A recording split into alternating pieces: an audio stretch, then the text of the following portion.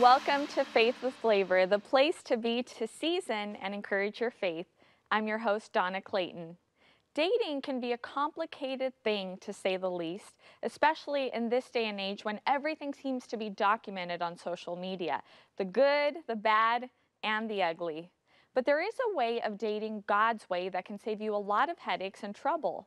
Today you will meet an author and certified relationship expert who specializes in teaching people the spiritual principles they should live by before saying I do.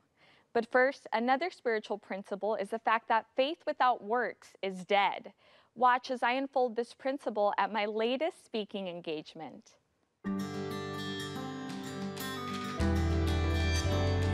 So one day, I get a call, and it's from the head production manager at TBN. And whenever this guy calls you, it's a big deal. So I was like, okay, brace yourself, Donna. And I walk in, and he proceeds to tell me, well, Donna, you know, we're opening up this new network. It's going to reach the Hispanic American community, and we want you to run it. And I had to do like one of those double takes, like, are you talking to me?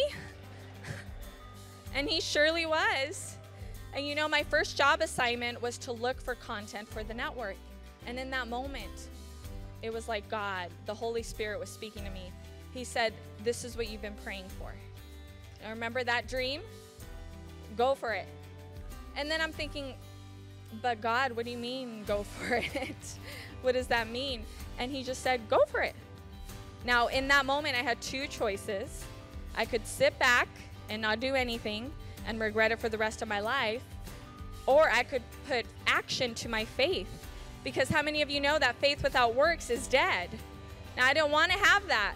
So I went ahead and I wrote up a proposal as best as I knew. And I'd never written a proposal in my life, but I put something together. And that proposal is what some of you may know now as Faith with Flavor, my Christian talk show where I get to brag about the Lord.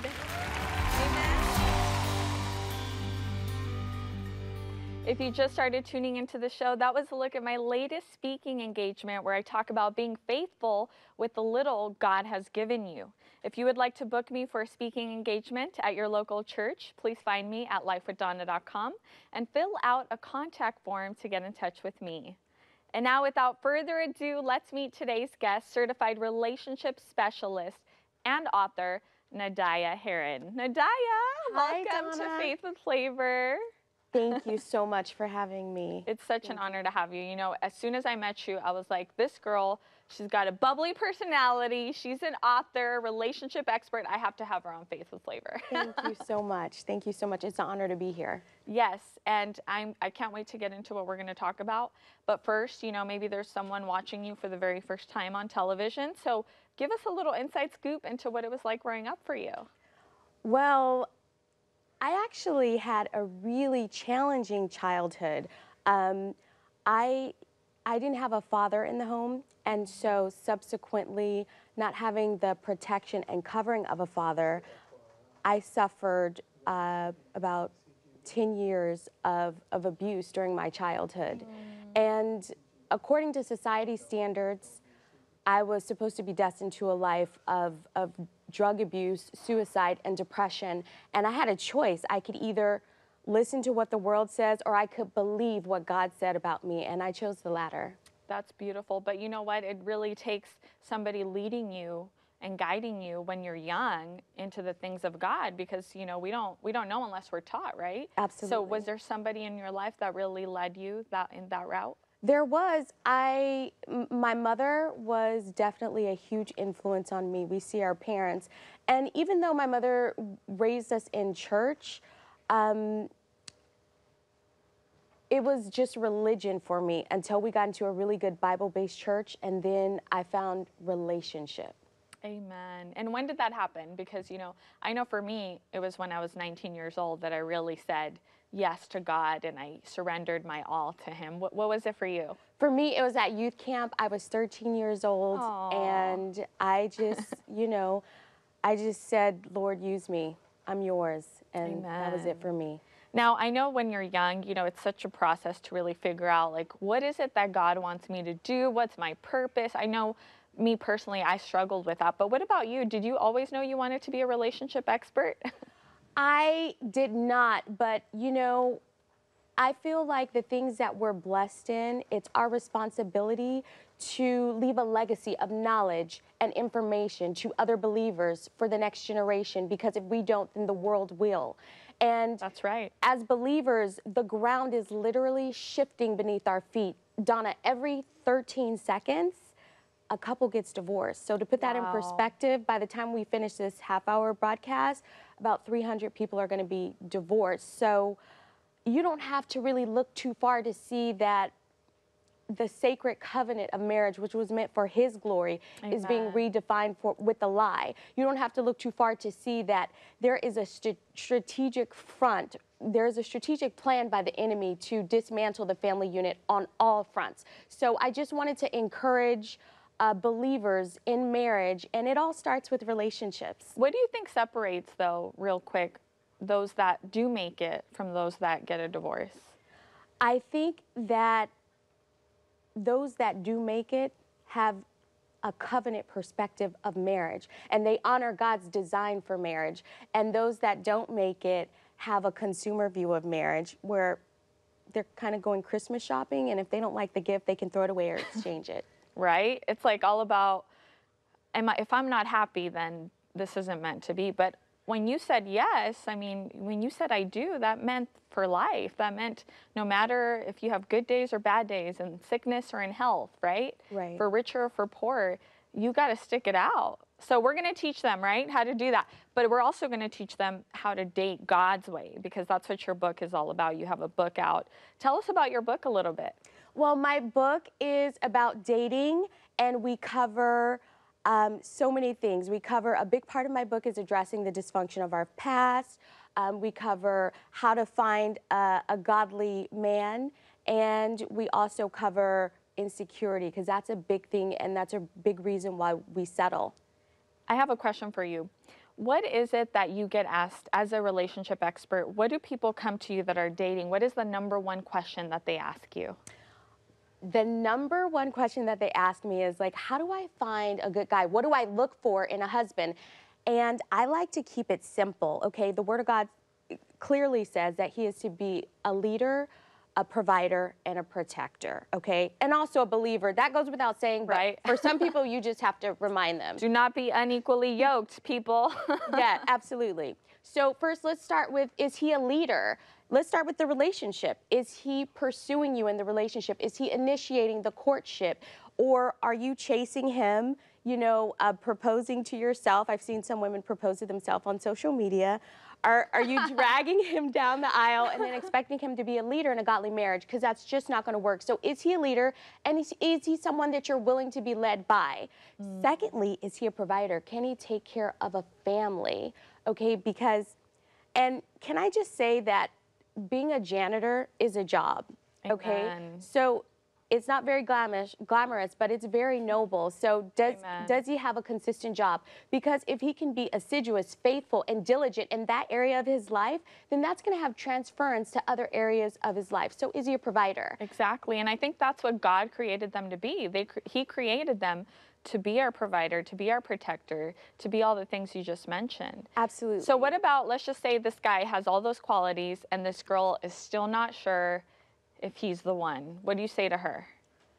I would say to just pray and continue to examine this man for godly characteristics, and don't settle. Amen. Don't settle. That's right. I read your book, and one of the parts in your book that really I honestly loved, because I think that we all carry some sort of baggage into a relationship, and it's so important. It's so important for you to figure out who you are in Christ before you get into a relationship, and you address this so well in your book. Tell us about how you help people uncover that baggage and really be set free from it. Well, let's start with childhood. If anyone in your audience works in education, then you might know what ACEs are. ACEs are adverse childhood experiences. They can include trauma and neglect. And these things that we go through have a huge impact on our relationships. And as we grow, they have a huge impact on the more sophisticated neural processing that we do later on in life.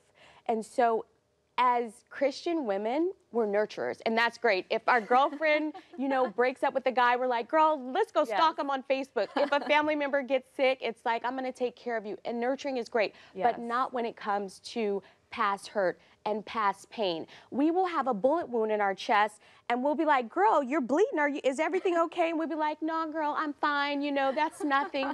But we have to address the dysfunction of our past or the trauma that's happened to us, because you'll find that the major collapses, the major breakdowns in our relationships stem from the unhealed places within ourselves. I agree 100%. I mean, you really have to be healthy within yourself in order to complement that mate that God has prepared for you. And I love that you talk about that in your book. But I want you to tell us 3 things that our audience can do right now to be healthy for their mate in the future. Well, number 1, you definitely, as I said before, want to address the dysfunction of your past. That is huge. You don't want to take that baggage into the covenant of marriage. Number 2, you want to surround yourself with godly marriages, because we know that we're drawn to our environment and we will conform to what we're consistently exposed to. Statistics say that if 2 people from a divorced home get married, they're 200% more likely to get divorced. So if you're surrounding yourself with girlfriends who maybe have a negative viewpoint towards marriage, I'm not saying to cut them off, but you might want to rethink the amount of time that you spend with them and surround yourself with godly counsel. Like-minded people, right? Yes. Now, some of us are born into an environment of dysfunction. Some of us have some dysfunctional families. We cannot help that, but we can help not letting our environment get inside of us. I think we all have a little bit of dysfunction if you really look, right? Absolutely. That's why we needed a savior, because we couldn't save ourselves. Yes. And the final thing that I can't leave out is that the most powerful thing that we can do in preparing for a godly marriage is prayer.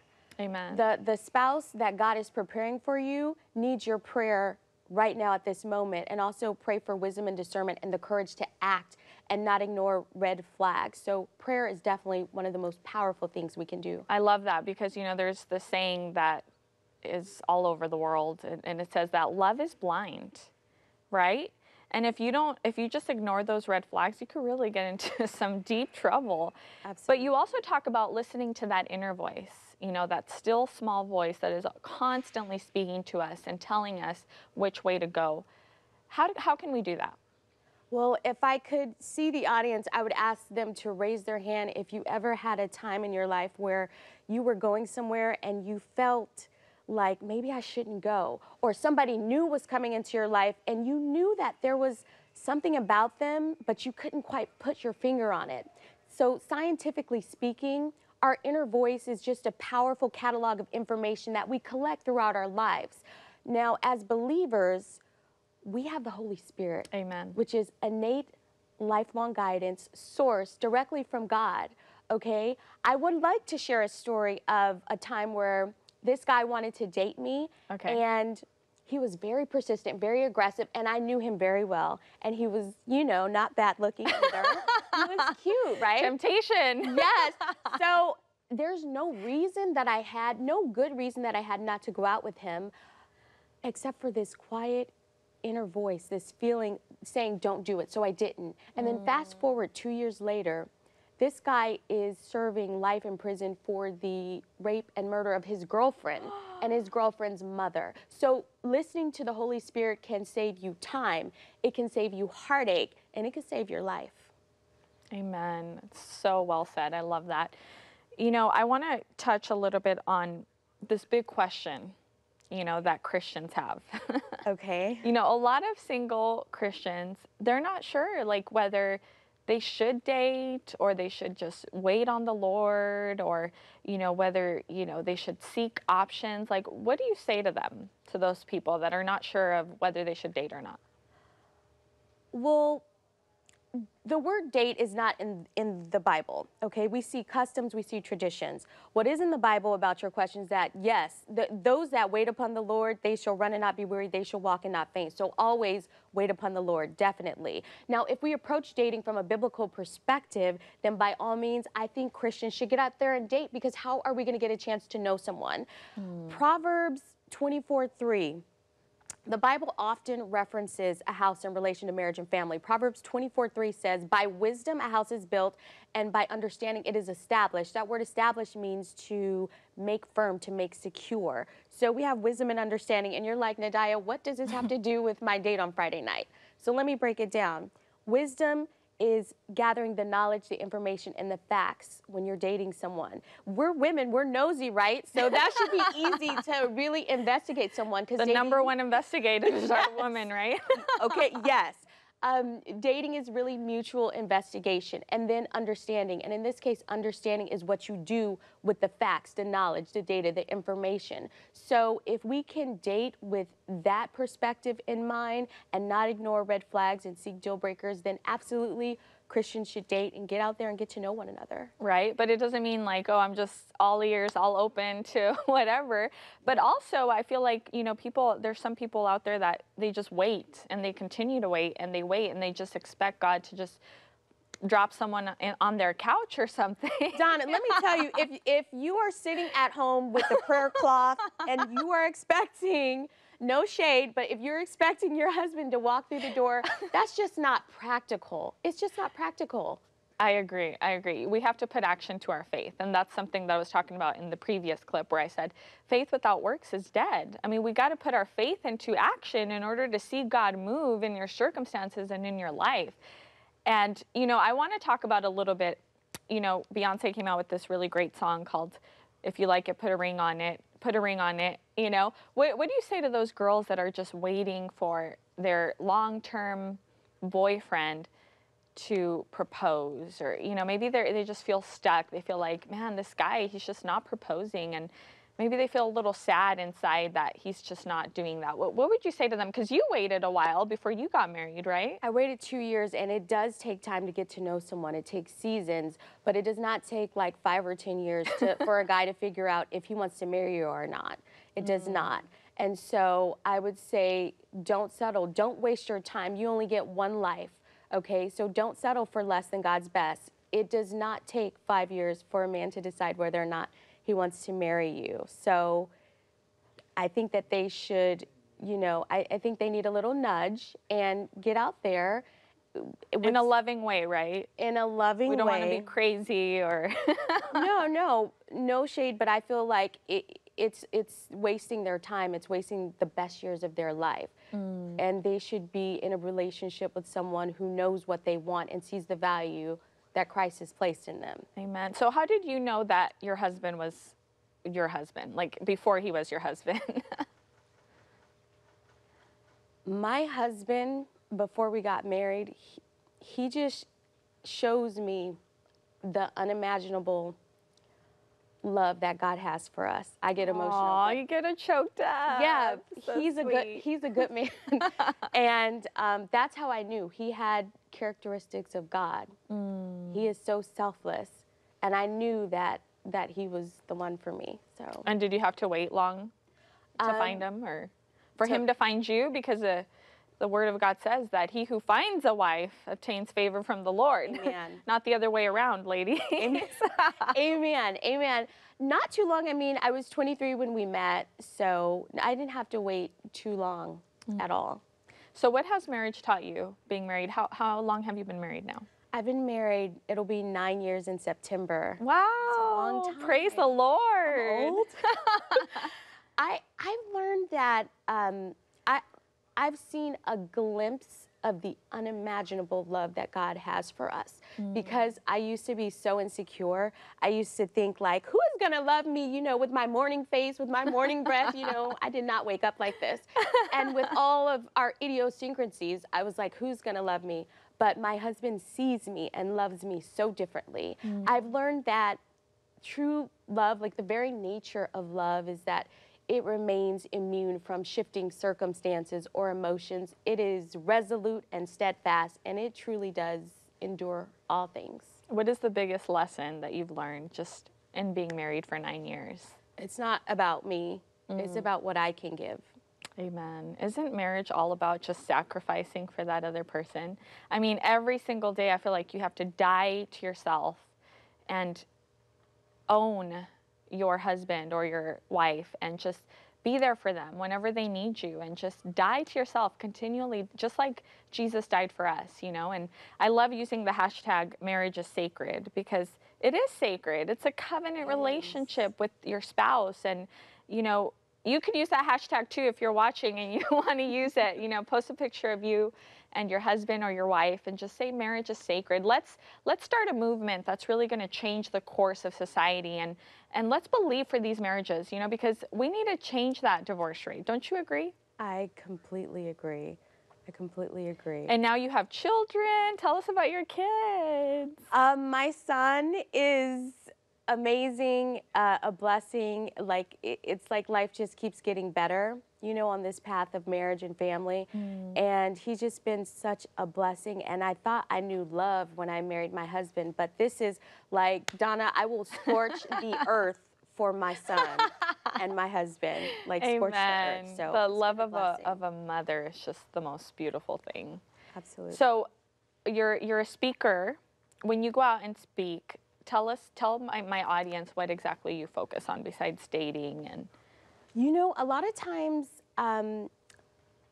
secular organizations will ask me to speak, and they know I'm a believer, and so they'll say, you know, don't try not to talk too much about God, you know, try not to, but it's like that, it's like asking me to talk about peanut butter without mentioning George Washington Carver. Or jelly, right? Right, right. So I definitely focus on relationships. I focus on past dysfunction and how that affects our marriages and our current relationships. And I always, you know, throw some Christ in there, because you cannot leave him out. So Amen. I always end it and summarize it with have faith in Christ and love God with all your heart. I love that. And I see, you know, I see marriage as like a triangle, and it's, you know, God is on top, and then your spouse, and then you. It's like a triangle, you know? But what are the keys to a successful marriage, would you say? I would say a successful marriage starts long before you ever get married. So choose wisely. Use wisdom in your choice of who you marry. After that, the recipe's simple. It's Christ, companionship, intimacy, and covenant. Christ, having a Christ-centered marriage is number one. Matthew 7 says that a man built his house on the rock. Again, we have this house reference. And the rain fell, the torrents blew and beat against the house, yet it still stood firm. So I would implore people to build your house on the rock that is Christ Jesus, so that when troubles come, and adversity is going to come to every marriage, but that your marriage can stand firm in Christ. Secondly, companionship, laughter. Song of Solomon says that we are to have we're to find our best friend in marriage, right? Yes. And then intimacy, not just physical intimacy, Yes. There's spiritual, emotional, experiential, and intellectual as well. So marriage is to be a lifelong, intimate relationship. And finally, having a covenant view of marriage as opposed to a consumer view, which is like when I'm going out looking for a spouse, it's like I'm buying myself a Christmas present. What can you do for me? If I don't like you, I'm gonna exchange you. I'm gonna return you. Or when I get tired of playing with you, you know, I'm just gonna throw you out. No, we need to have a covenant view of marriage, which is practicing and reciprocating sacrificial agape love on a daily basis. If you gain weight, that's okay because I'm committed. If you lose your job, that's okay because I'm committed. If you get on my nerves, I might need a minute to pray for you, but it's okay because I'm committed. Amen. That's right. I want you to look into that camera for me, Nadiyah. Okay. And maybe there's a man or a woman watching, and they long to be married, and they're not married yet. They're waiting on the Lord for their spouse. Would you just encourage them right now? I want to encourage you that, because this was hard for me to get, God loves you. I know people say it all the time, but God loves you intimately and personally. not only does he love you, you might be feeling lonely, feelings of despair. God cares about your feelings, for we do not serve a high priest who is untouched by the weakness, by the feelings of our weakness. So he does care about your feelings. In fact, Psalm says that even our tears are collected and accounted for. So I just want to encourage you to not settle, do not settle for less than God's best. Amen. Have faith in his plan. Have hope in his timing. And what remains is love.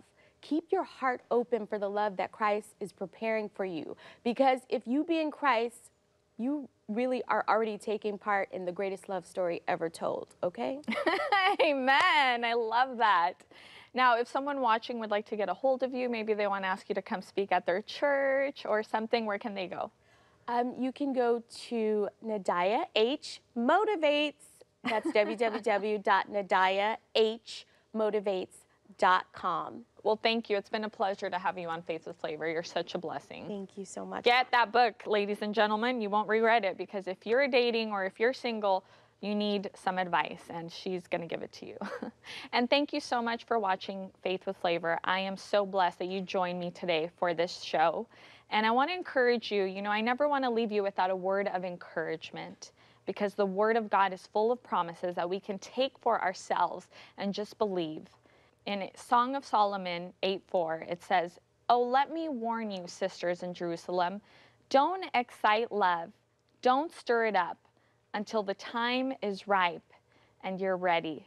So let that be a reminder for you. Don't stir it up. Don't allow love that shouldn't be in your life be there. Let God fulfill you. Let God come into those inner parts of your being, so that when the time is right and you're ready, you can be fully complete in Christ first, and then with your mate. God bless you. Thanks for watching Faith with Flavor.